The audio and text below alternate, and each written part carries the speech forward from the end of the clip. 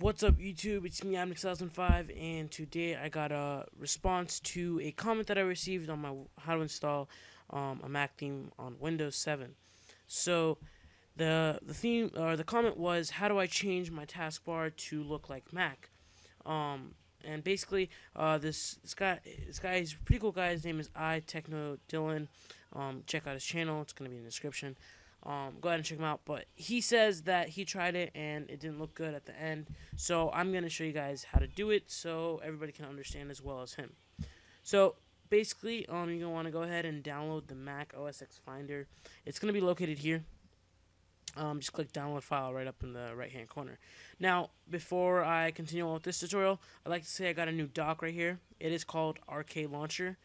I love it. It's a really good, really good dock. You can add icons to here. They look HD. Um, and it's definitely by far a really good really good dock that I've gone. I like it better than Rocket Dock. If you don't want to download it, go ahead and download it from this website, the CNET or download.cnet. Their website, Windows Edge, for it's the people that made the Arcade Launcher. It's currently down. I keep on clicking the links and they're dead, so I did went ahead and show you guys this one. This is a straight up link. Okay, so let's go ahead and get into the tutorial. You want to go ahead and download that installer Finder bar, like I just said, and it's going to come up with a folder like this. All you're going to do is when you open it up, you're going to see this other little file, application file. It's going to be called Install Finder Bar 1.5, and you just drag it to your desktop, or you can just run it. So all you're going to do is run it, and let's see, run it like this, and then click Install. So I've already installed it, obviously.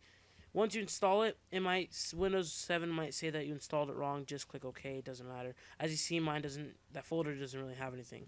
Um, so yeah, it's gonna say that. Just click. Oh, you installed it correctly.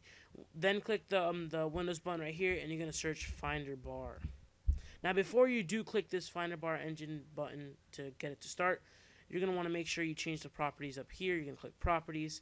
You're going to click Use Small Icons, Never Combine. Make sure you have those on, because if you don't, it's going to look all big and distorted. It's not going to look good. You want to make sure Never Combines on, as well as Use Small Icons.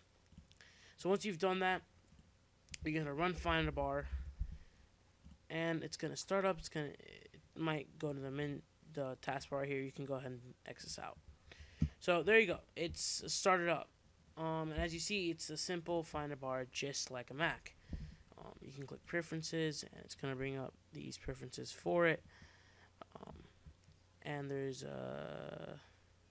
nope. And you can just you can do a lot on this. It's a great program. Now, a lot of people were telling me the only problem is you have this big Windows thing up here. Hold on, let me just so you guys can see this better. They say that you can. They don't like this Windows thing. So you can change this. There is a way to change it. What you're going to do, I'm not going to show you guys, I'm going to show you guys how to, but I'm not going to actually do it myself because I really don't, I don't want to go through, it's a little complicated. It's not too complicated, but I just don't feel like doing it. But I will bring in the link, and this link has everything. So here's the link. It literally gives you a step-by-step on how to do it. It's a program called Windows 7 Start Button Changer version 1.0. And literally, it's a step by step on how to do it. Okay? So it's really not that hard. You just go to this website. You're going to go down to the bottom if you want to download it. You're going to see, don't click this. You're going to download face moves, and that's like virus shit. But you're going to see right here, it's this little download. So you're going to click it. Okay? And it's going to download it for you. And then you can just read through the instructions on how to do it. It's pretty simple. It'll change it. You can, if you want to get more, what's it called? More, what am I trying to say? More orbs, which that's what they're called, orbs. You can go to, let's see, where is it? There's a website.